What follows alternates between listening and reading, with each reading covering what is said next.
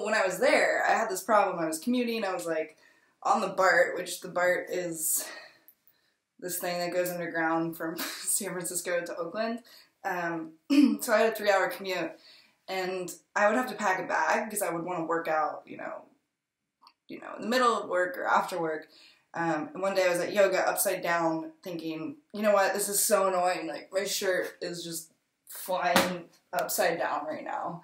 And I keep tucking my shirt in, and I'm like, if I just had a onesie, my problem would be solved. Shoot, I should be wearing the yoga-alls. Anyways, so that's when I started making jumpsuits. So I ended up quitting the milkshake job and started going to this community called Startup House. And